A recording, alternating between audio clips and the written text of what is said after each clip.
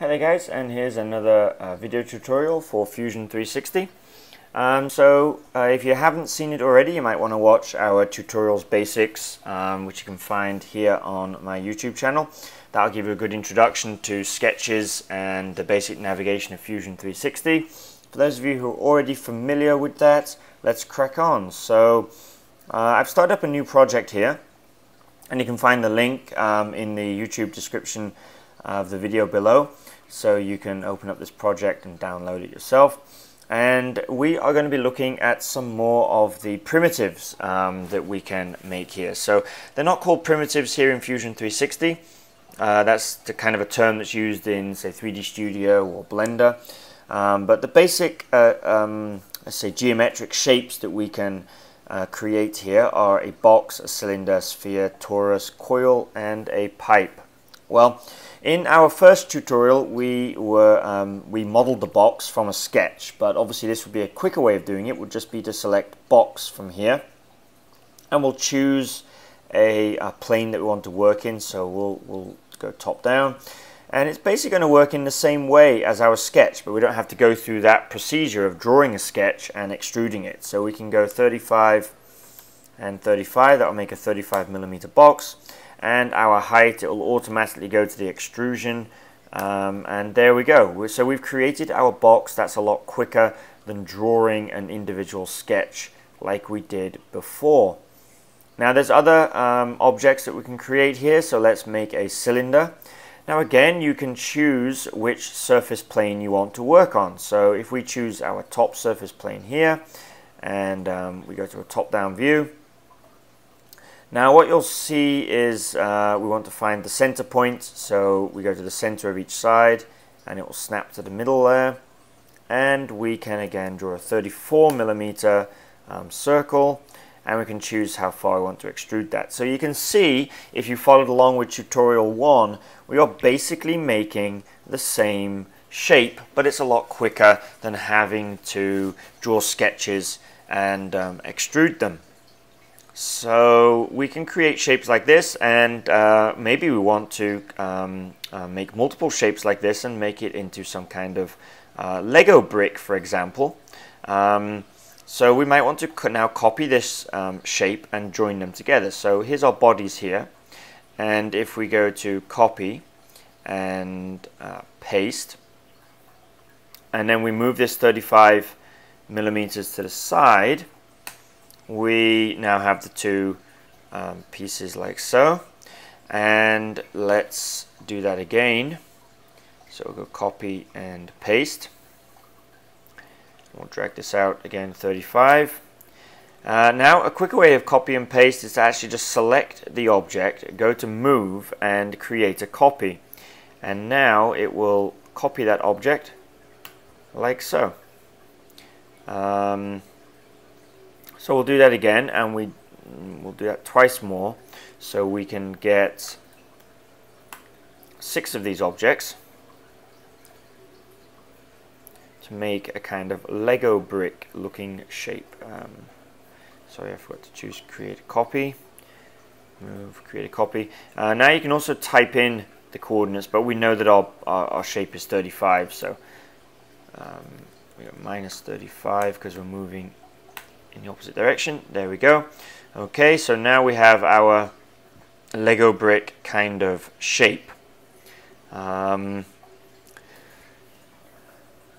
we need to make a recess in the bottom, so these could be stacked. So this time we'll go to create a sketch, and we'll choose the bottom there, and we'll create a circle in the center of here, and this will be 34mm also.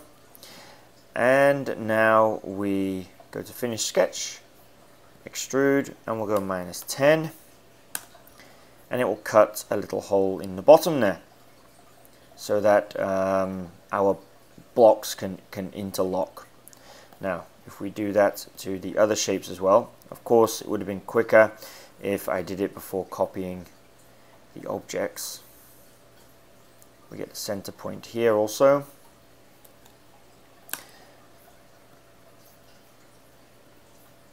and the same here.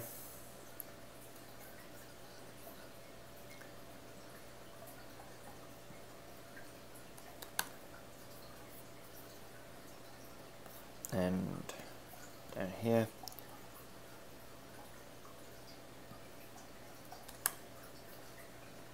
Two more to go.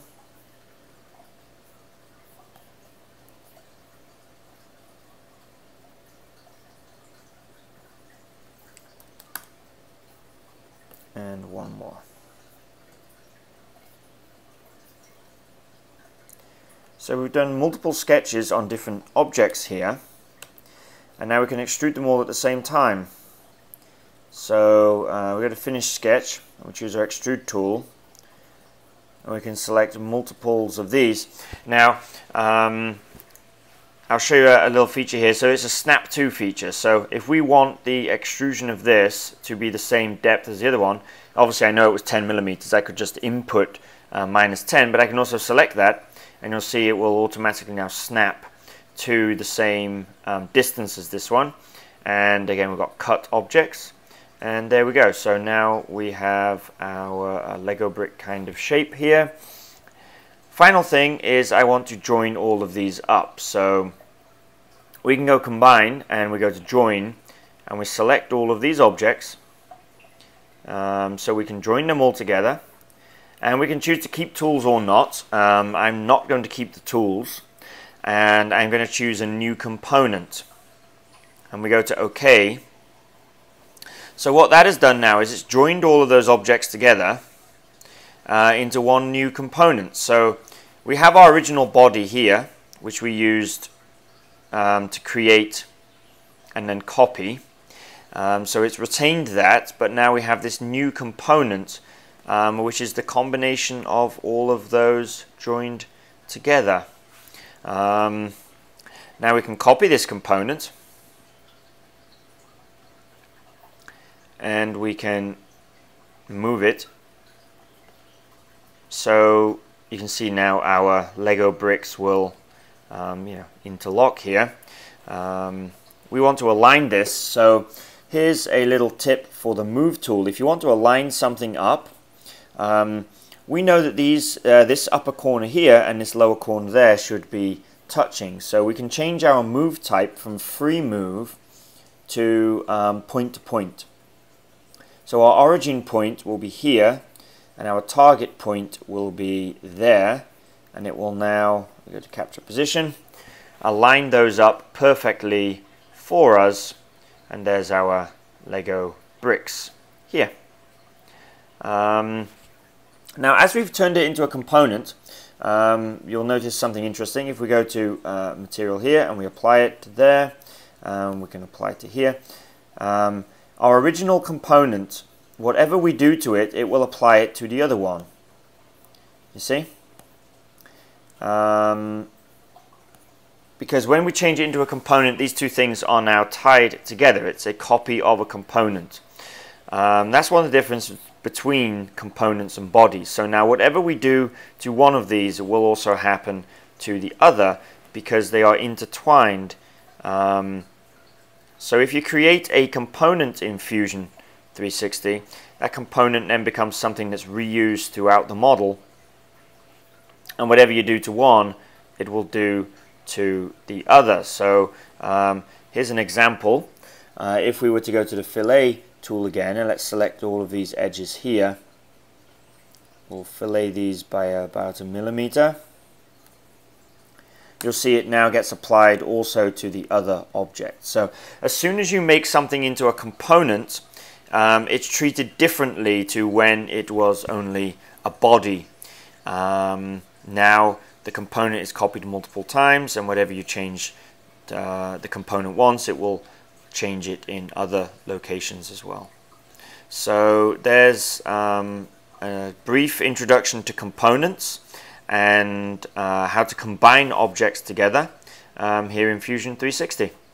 So if you found this video useful, don't forget to hit the subscribe button, and down in the comments, your description of the video below, you can find a link to this Fusion 360 file. Thanks for tuning in, and I'll see you next time.